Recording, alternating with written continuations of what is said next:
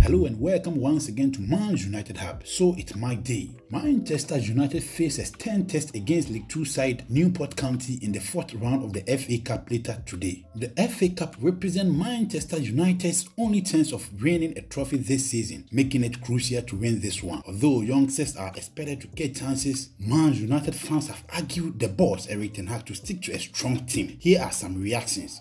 Field the strong side and win, that's all what matters. Another fan also said, play the strongest team available to get the win. If we are cruising, then yes, bring some on, but I hope Erik Ten Hag doesn't take it lightly. And one other fan also said, put on the strong team, make a statement, take them to the cleaners and set a tune for the rest of the season. This is how some fans have reacted ahead of the FA Cup clash with Newport County. Your prediction and who you think should make the starting 11 is welcome in the comment section. Thanks for watching.